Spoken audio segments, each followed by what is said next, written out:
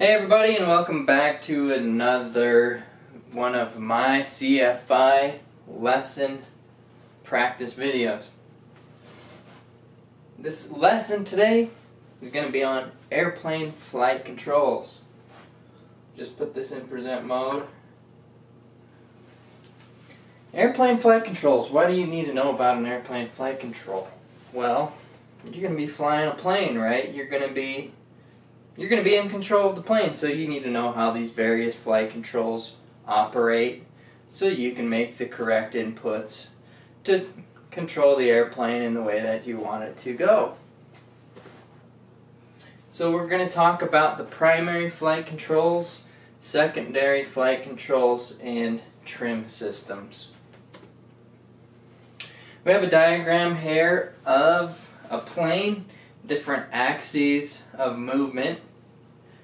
So each of the flight controls is going to move the plane around a certain axis of rotation. So we have the vertical axis.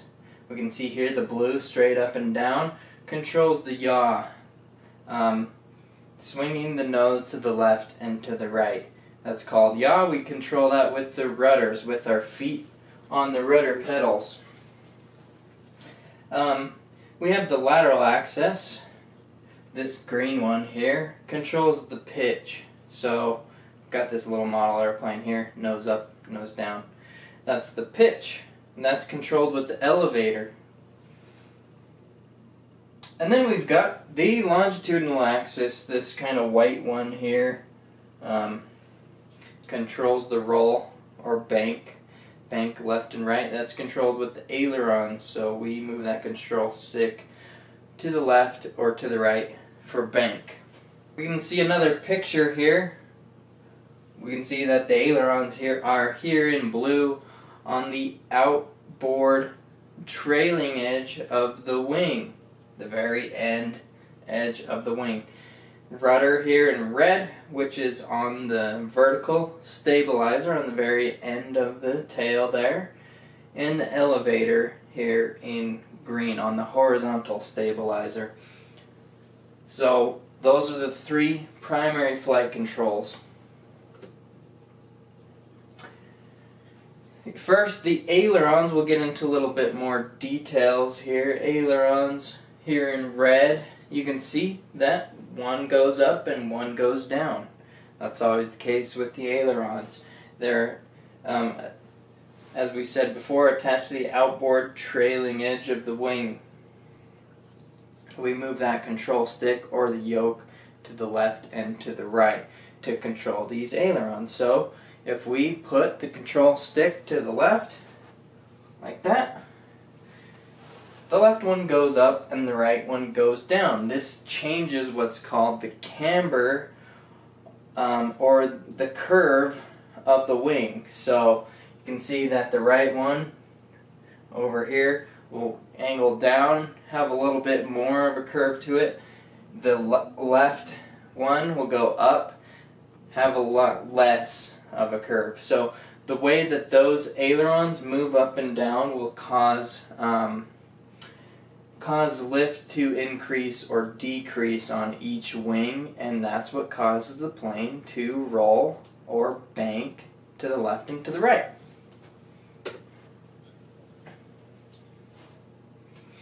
Alright, next we have the elevator. We can see a picture here, Cessna. Here's the elevator on the back of the horizontal stabilizer. Controls pitch about the lateral axis.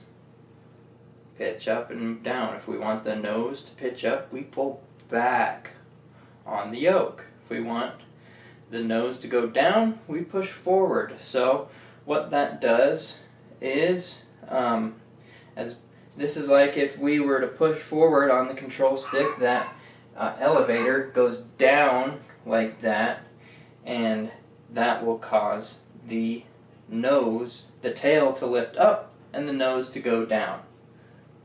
Does that make sense? So what might you see when you pull back? The opposite, right? That elevator is going to go up, causing the tail to go down.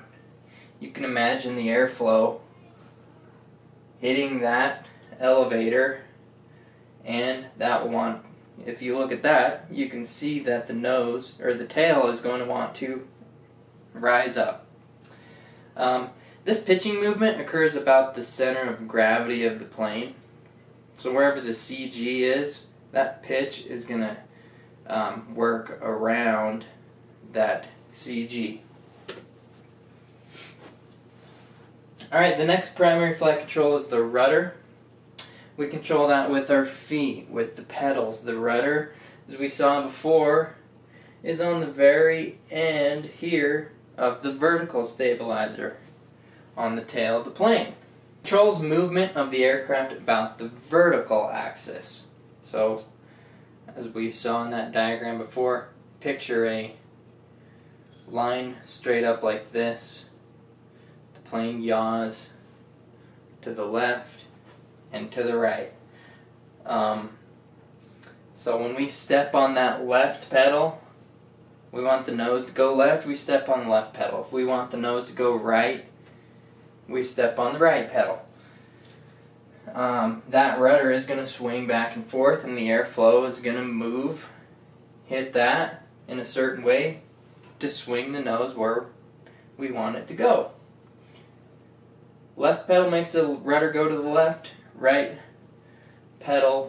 rudder makes the rudder swing to the right. That effectiveness increases with airspeed as well, so the faster we go, we can imagine the more airflow is moving past that rudder, so the more effectiveness it's going to have at those higher airspeeds. Alright, before we move on to secondary flight controls, let's make sure you were paying attention. What are the three primary flight controls? You got them? We have the ailerons, the elevator, and the rudder. Nice job. Alright, let's move on to secondary flight controls. We've got flaps, leading edge devices, spoilers, and trim systems. Flaps, we're all probably pretty common, or at least we've heard of flaps, because they are the most common high lift device. They're attached to the trailing edge of the wing. You can see here that flap is in the down position, and what the flaps do is they increase lift and increase drag. So once again, we're changing the camber or the curve of the wing, and there's more of a distance for the air to travel. It travels in a certain way that increases lift. When we extend the flaps, we increase lift. It increases drag. You can imagine how it would increase drag, right? We're sticking that down. All that airflow is hitting against that, creating more drag. So that allows us to descend at a faster rate without increasing the airspeed, which is important when we're coming into land.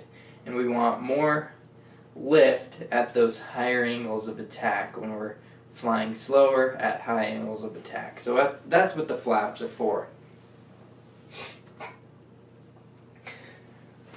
There's a few different types of flaps. This is taken from the Pilot's Handbook of Aeronautical Knowledge. We have a plain flap, split flap, slotted flap, Fowler flap, slotted Fowler flap. So based on the aircraft design, they're going to have one of these types of flaps to produce a certain amount of lift, certain amount of drag, based off the manufacturer's design of the aircraft. The most common ones I've seen are the plain flap and the slotted flap. You'll probably see the other types of flaps on like airliners and jets, but you can see here and review these in the PHAC to see how they operate. The next secondary flight control is leading edge devices. There's a few different types, slots and slats. These are on the leading edge of the wing. They move in and out to direct airflow from the bottom of the wing to the top. We want more lift, so that directs the airflow when we're at those higher angles of attack, maybe lower air speeds. We want as much lift as possible. So that's what the leading edge devices are for: fixed slots, movable slots, leading edge flaps, leading edge cuffs. Now, they all have the same purpose. They're just operated a little bit differently. Some are controlled by the pilot with the switch in the cockpit, and some automatically deploy, go in and out, based off of if there's a low enough pressure, it'll extend out, and high enough pressure, it'll go back. So, like we said, we want as much lift as possible, especially on those large jets, when we're flying at higher angles of attack, slower air speeds. So yeah, that's leading edge devices. The next secondary flight control is spoilers. Now, we've all probably seen this as well. These are spoilers right here. So just picture in your head for a second. We've all flown on an airliner. We've been coming in. When do you see those? You're coming in to land, right? You start seeing them being deployed. And when you land, they go up. I don't know if you've noticed that, but what does that do? Well, the word spoil, that's how I remember this. Spoilers spoil the smooth airflow over the wing, right? Normally, the airflow is not hitting those, but when those are extended, you're spoiling that and you're decreasing lift. Why do we want to do that? Because, well, we want to stop the plane, right? So when we land, those go all the way up. We want to transfer the weight off the wings onto the wheels so we can use the brakes and get that plane stopped. Alright, now let's talk about trim systems. This is very common as well. We have a picture here, the Sport Cruiser, which is the plane that I fly. We have trim buttons on top of the control stick. It's really nice. You don't have to reach down like you would in a 172. Reach down there and move the trim up and down. So, let me ask you this. What is the purpose of using trim? Think about it for a second.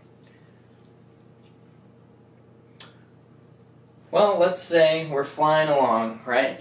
We're flying and we've taken off, and we notice our arm is getting really tired because we're trying to keep that nose level with the horizon. So we're using a lot of forward pressure. Our arm's starting to get really tired. And what do? Well, we can use a little bit of forward trim, right? We can move that wheel. We can push the button on there. We want to relieve those control pressures because it makes our job easier, right? That's what they're there for, to relieve the constant, the need to maintain constant pressure on the controls. So there's a few different types of trims. The trim tab, which is very common, we just saw the picture of that 172 trim wheel. What that does is when you move that wheel up or down, that tab will move up or down and stay wherever it's set to. So if you pull back on the control stick, that elevator will move up and the trim tab will just stay wherever it's set to. It moves in the opposite direction of the elevator. Alright, so now let's talk about the balance tabs. They might look like the trim tab, but they have one major difference. Balance tabs are attached to the control surface linkage So when the control surface is moved in one direction, the balance tab moves in the opposite direction. You can see here when the elevator moves up, that balance tab moves down. There's a linkage that connects the balance tab. Couple links here, we're not going to look at these right now, but there's a lot of other good YouTube videos of pilots talking about these trim systems. There's an article I like on boldmethod.com that talks about trim systems.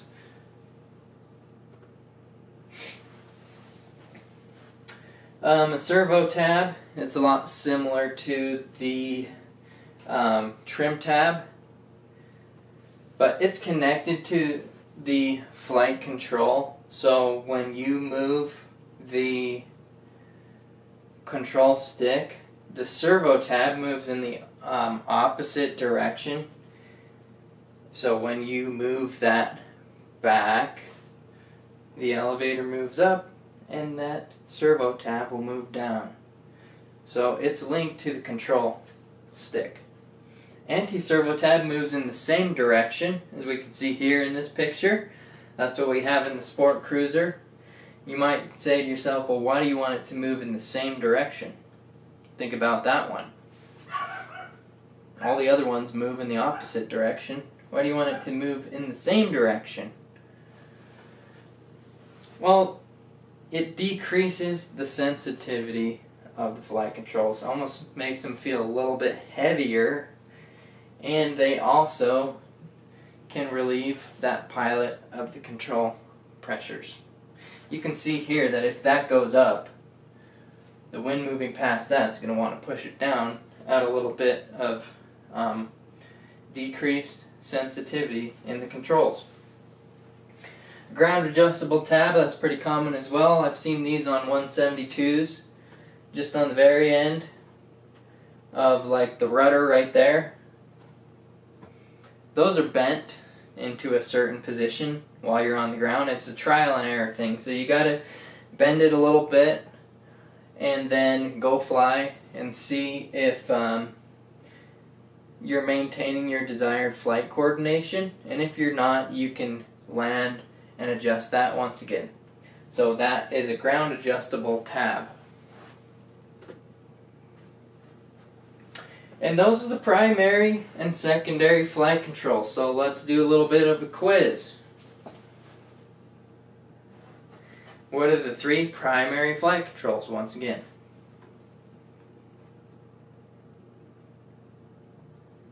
We have the ailerons, the elevator, and the rudder.